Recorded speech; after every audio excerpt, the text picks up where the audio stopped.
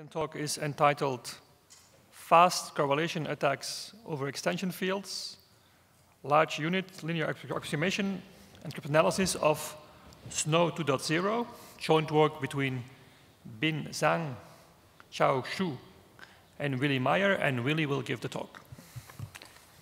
So this is joint work with Bin Zhang and Chao Xu. First, I would like to give a brief outline. I start with background and motivation. Then the first topic will be large unit, linear approximation, and its distribution. The second topic is fast correlation attacks over extension fields. Then we will apply these two concepts to key recovery attack on the SNOW 2 stream ciphers, and we detected that we can improve these results, and then I'll come to conclusions. So if you look back, traditional stream ciphers before the European eStream projects were mostly of two forms, namely of combiner generators or filter generators, where you have one or more LFSRs and you have some Boolean combining or output function. So these two types of ciphers got very early cryptanalysis. In particular, Siegenthaler had a very early correlation attack for combining generators already in 1985. So in 1988, Ottmar Staffelbach and myself came up with so-called fast correlation attacks, which have sped up Siegenthaler's attack by using some iterated decoding techniques. So if you look to history, the design and analysis of stream ciphers in history have matched well with the computing technologies in the appropriate period. So in those days, bitwise fast correlation attacks matched well with the hardware-oriented bitwise LFSR-based designs in the 80s and 90s, but many more recent word-oriented stream ciphers are of a kind of a different type, although the global structure still remained the same. But it turns out that the previous fast correlation attacks are not well adapted to word-oriented designs. For example, we have, if you translate the word-oriented design to a bit-oriented design, we have really many feedback taps and a large number of state variables. So we have seen several improvements of fast correlation attacks, and, but one open problem remained: how can fast correlation attacks be extended to larger units so that they adapt better to word-oriented primitives? And our aim is exactly to give a comprehensive answer to this problem here.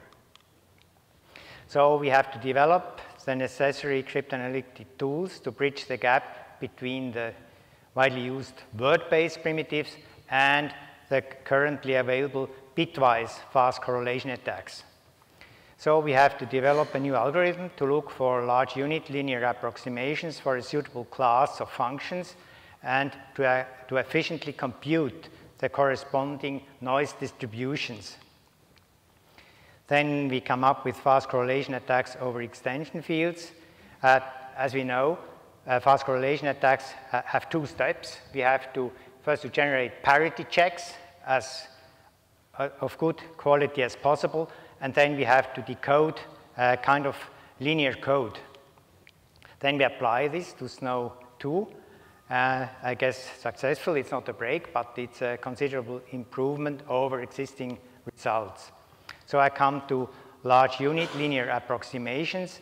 Here a large unit means something 2-bit, 4-bit, 8-bit. It could be even 16-bit. For example, if we have a 32-bit entity, then in the bitwise case, we have just a 32-dimensional vector. But in a larger unit case, the basic data unit is maybe 8-bit, and X can be regarded as a 4-dimensional vector. So we consider, as is common in linear approximations, we look at binary masks. Then we look at the inner product of X, which is divided into these units. And then we get a value which is over, which is in GF2 to the m. So omega is called the n over m dimensional binary linear mask of X over GF2 to the m. So just for notation, everybody knows what the distribution is.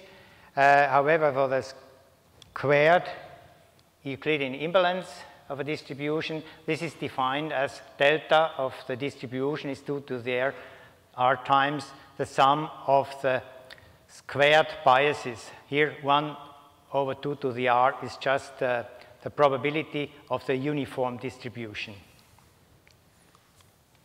So just to give a very simple example, we have here two inputs, x1 and x2, which are two independent 32-bit random variables, which have been divided into byte entities. So we assume a binary mask of the form 1, 0, 0, 1, and then the byte-wise linear approximation of the integer sum of these two entities is just the mask times inner product with the integer addition, and the approximation is where we replace the integer addition simply by XOR. Then we get a linear expression. And the efficiency of such an approximation is given by the squared Euclidean imbalance of the distribution, probability distribution of the difference function. So we come to generalized pseudo-linear functions modulo 2 to the n. Pseudo-linear functions modulo 2 to the n have been introduced by Maximov and Johansson at AsiaCrypt 205. We generalized this concept to a slightly larger class of functions called GPLFM.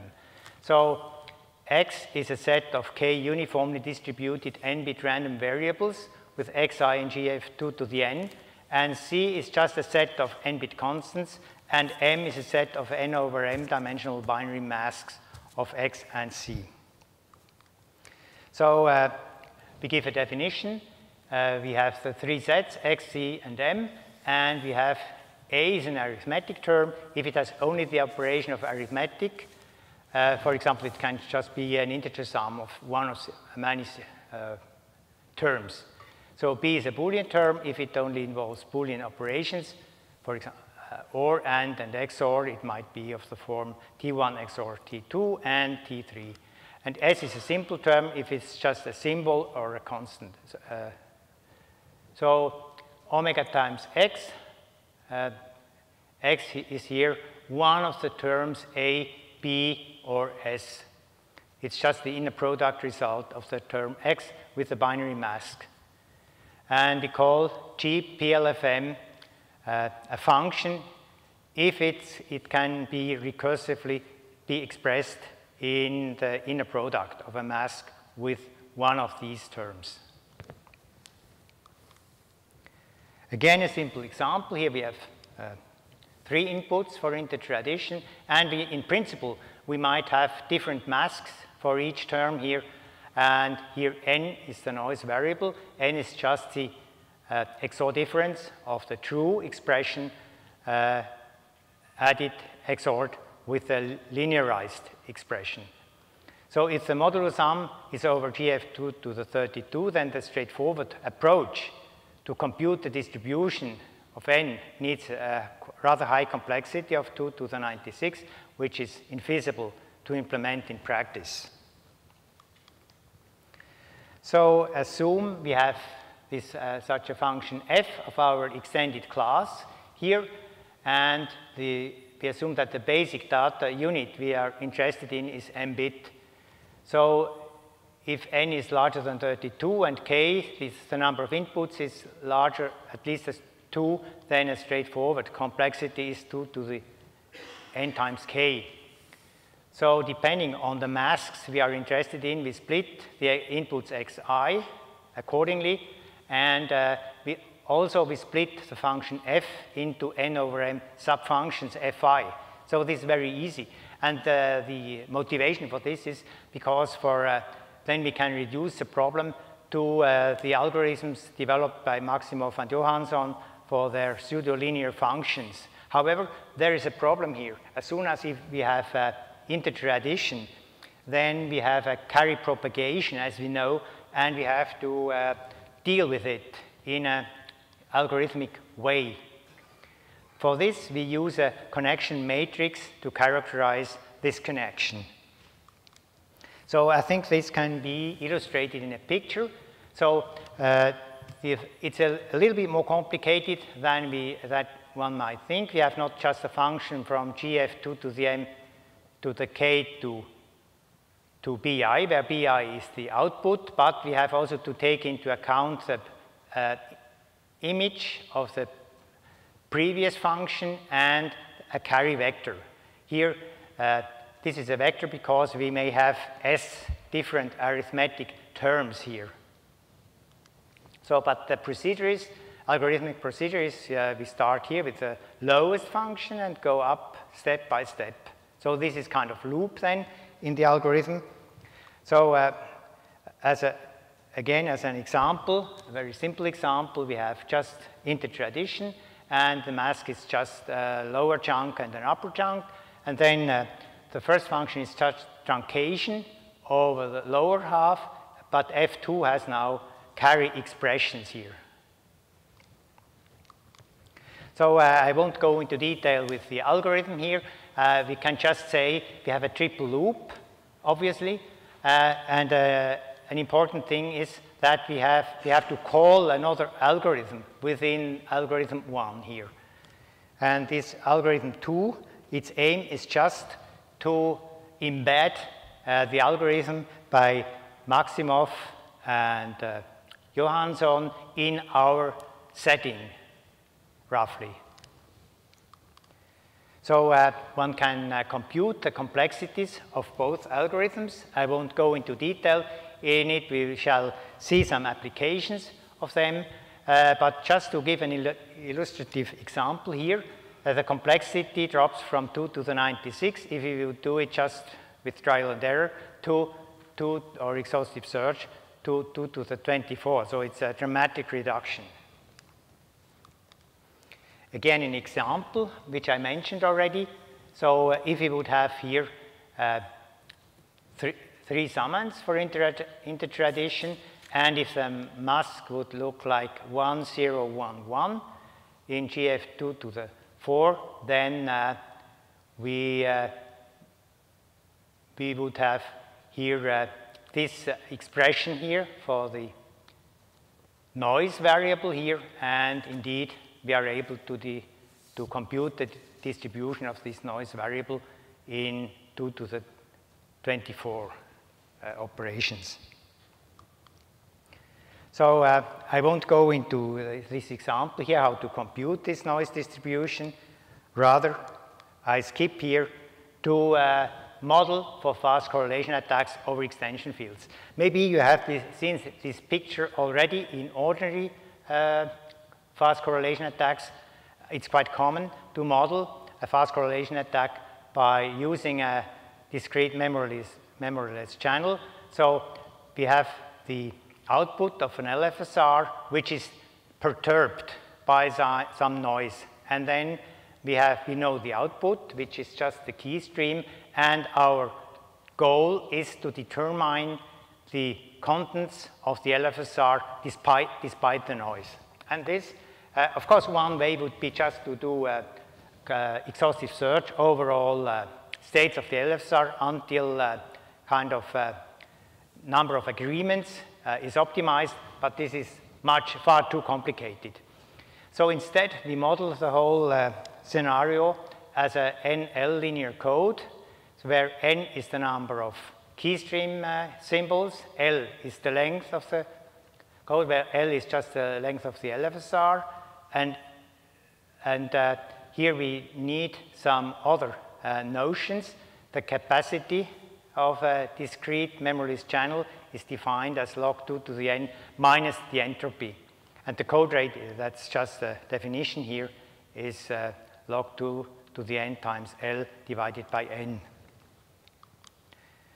So an important thing that we shall need for estimating the complexity and efficiency of our attack is the relation between the noise distribution and the capacity of the discrete memoryless channel. So CDMC is the capacity, and assume the noise variable has some distribution, then CDMC is just the squared Euclidean impedance divided by 2 times ln2. So now come to the idea which is already known in principle for fast correlation attacks. We have too many information symbols. We have L symbols. We don't want to guess and determine all symbols. We would like to transfer this initial code into a new code with a smaller number of information symbols. The idea is just to linearly combine columns in the generator matrix given by the LFSR to come up with a code with less information symbols. So there is a trade-off, of course. We might have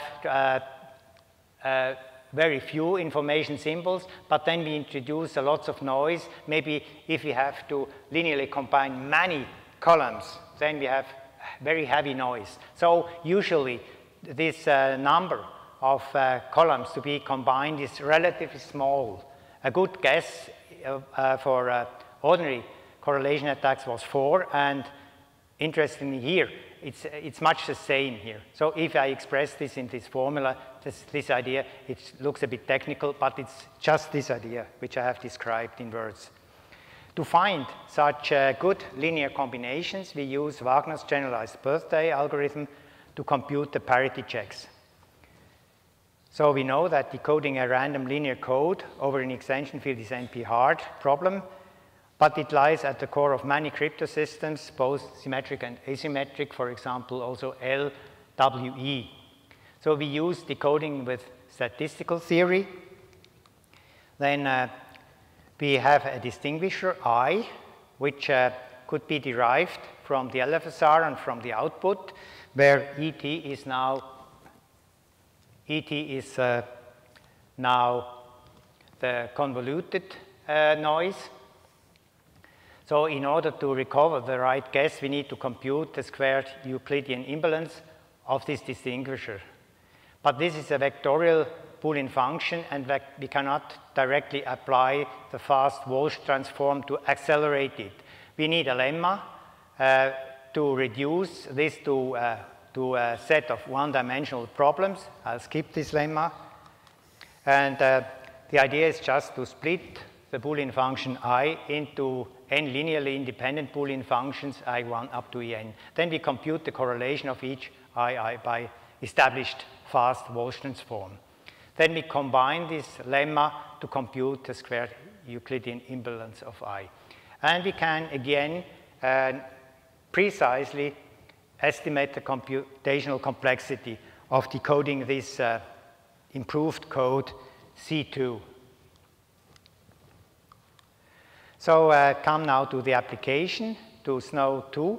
We see here an LFSR, word-based LFSR. The words are length 32-bit. And we have 16 entities here. And here we have a finite state machine. We see here the output of this machine. And here we have 2 memory words. And these words are updated by these formulas here. Here S is derived from the AES block cipher. It's essentially subbytes and mixed column. SNO2 has served as a benchmark in the benchmark stream cipher in the eStream project, and I think it remains still one of the strongest and fastest stream ciphers available so far. So I think it's an interesting target. So here is a brief description of this function S. Here we see this mixed column, and here we see subbytes. So this is a bit technical here. So I just say we have 2 expressions here, an upper one and a lower one. Actually, because we have 2 memory words, we need to consider 2 consecutive output words in order to reduce the influence of the memory, because finally we would like to end up between relations between the output and the LFSR entities, and we don't like the memory or other terms in it. Here we have two precise expressions derived from this picture here, and which are heavily nonlinear.